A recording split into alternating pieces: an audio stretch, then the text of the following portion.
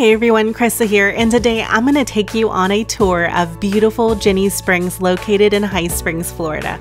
If you're looking to get away for the day or even the weekend, this is a great location and I'm going to go over all of the details. So let's get into it.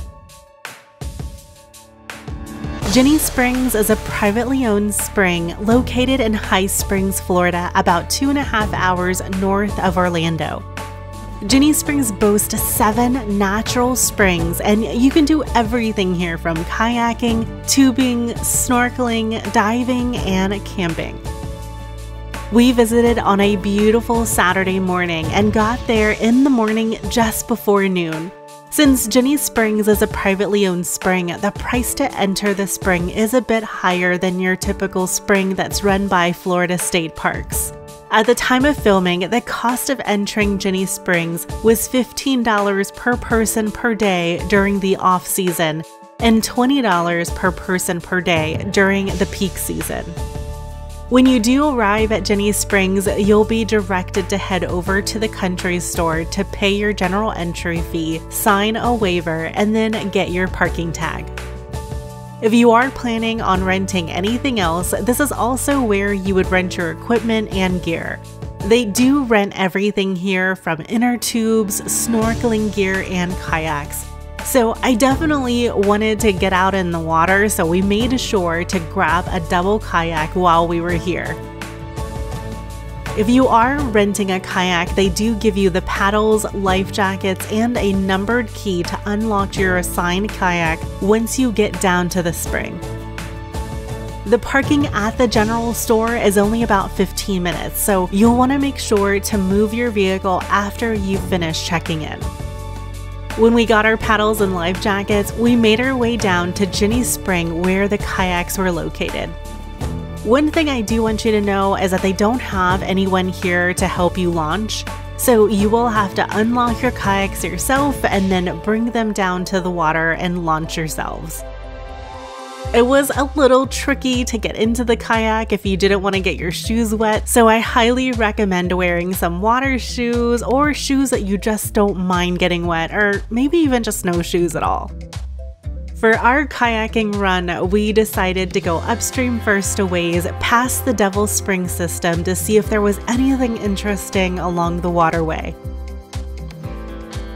And I just loved how you were able to camp all the way up to the waterfront. By the way, if you are finding this information helpful, I would love it if you could hit that like button and subscribe if you would like to discover more places like this throughout my beautiful state of Florida. I release a new video every week, and the best way to be able to see them is by subscribing.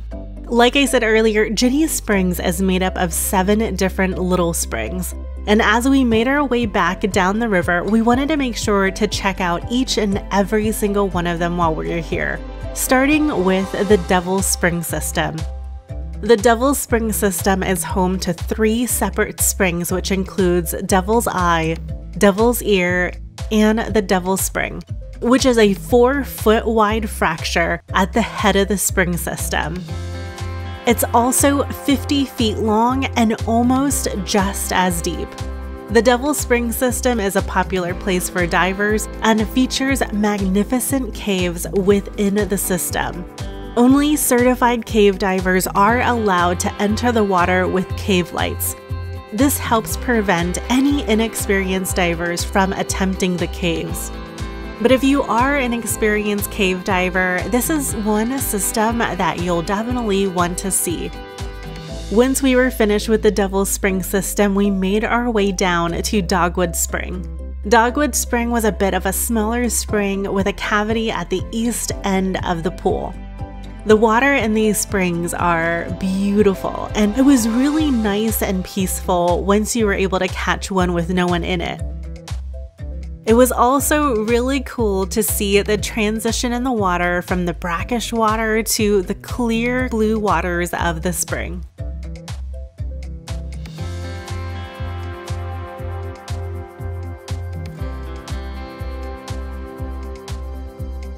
After Dogwood Spring, we started making our way down to Twin Spring. But on our way to Twin Spring, we came across a little spring on the other side of the river called Sawdust Spring.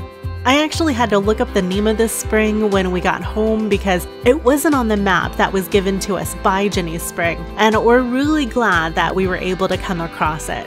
This spring was a little shallower and a lot smaller than any of the other springs, but it was still a beautiful little escape from the Santa Fe River.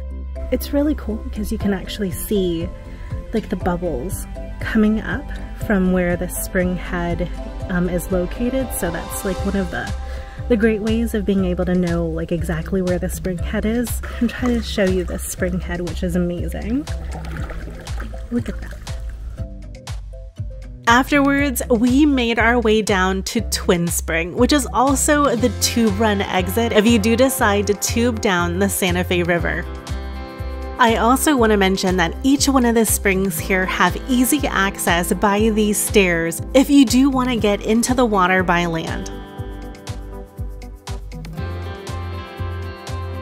And just past Twin Spring is Deer Spring, which ended up being one of my favorite ones of the day because it was the one that we were able to hang out in the longest by ourselves with no other people with us. So if you are looking to capture one of the springs on your own, this is definitely one that you might want to try since it's the furthest one away from the main spring. The spring here is absolutely beautiful. It's like this really dark, deep crevice. It's pretty amazing, but you can see it just right over my shoulder here. It's just beautiful.